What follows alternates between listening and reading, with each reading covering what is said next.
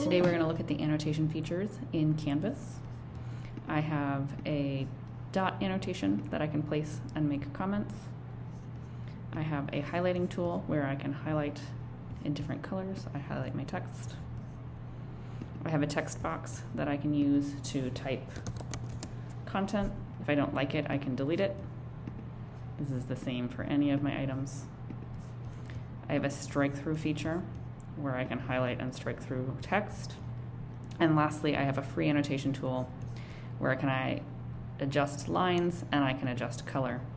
And I can come in and draw a square or any other shape.